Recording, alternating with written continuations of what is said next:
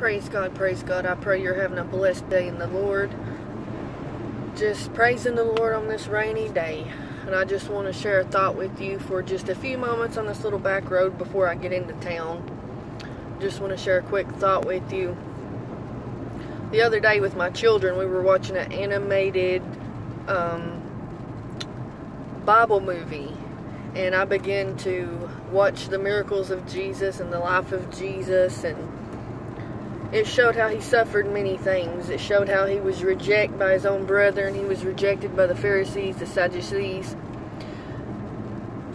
the high priest. It showed how he was whipped, he suffered, he bled, he died, and on the third day he rose again.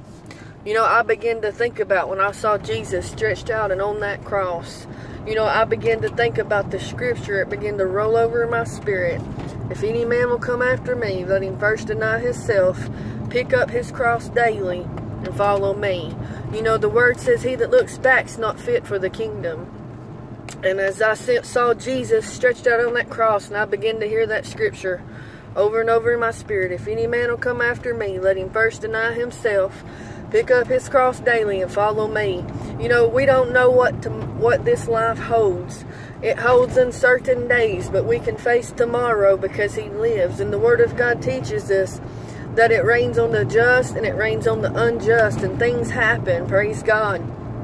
We don't always know the plans, but we just know a God that holds our future. He is the beginning and the end, the Alpha and Omega. Our life and our breath's in his hands, and there's no greater place to be than in the hands of Jesus, because the Word of God teaches us that a child of God is in his hands. No man can pluck them out. Praise God. And I just praise the Lord, you know, and I begin to think about how life has trials and valleys and mountains and highs and lows, and God's faithful and through them all. And through every one of our weaknesses, that's when his strength is made perfect. Praise God. His strength is made perfect in our weaknesses. And you know, I begin to think about denying ourselves, praise God, picking up our cross daily and following him. You know, that is a representation of dying out to the old man and dying out to the flesh. Praise God. The more we pray and the more we read the Word of God and give ourselves to God and seeking God, the more we'll die out to the sin nature and to the flesh. Praise God. And you know, I thought about that. It says, pick up your cross daily. You know, Paul said, I die daily. Praise God. We've got to die out to our own thoughts, our own agenda.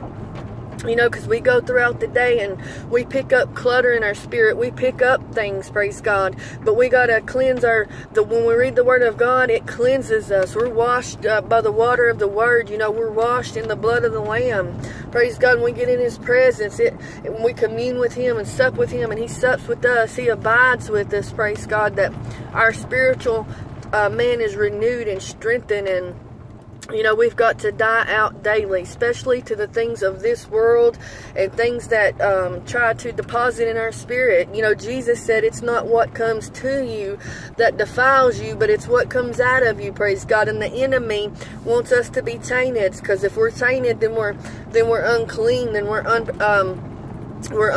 It hinders the Holy Spirit. It hinders the presence of God, the love of God, and things in our life. It has to be three vessels: a clean vessel, a ready vessel, and a willing vessel. Praise God. And those three things are essential. And I just want to encourage you in the Lord today. You know, we don't know what tomorrow holds, but we know who holds the future. And because he lives, we can face tomorrow. And we all got to go to that cross. We got to deny ourselves, our own will. We got to pick up our cross and follow him. Praise God. And he said, I'll be with you in exchange. I'll be with you always, even until the ends of the earth. He never leaves us. He never departs from us. He's with us even to the valley of the shadow of death. You know, I begin to think about how King David said, yea, though I walk through the valley of the shadow of death, I shall fear no evil, for the rod and the staff, they comfort me. He's given us his word through the darkest hour, and I just want to encourage you all. I pray that you have a blessed day in the Lord. God bless you.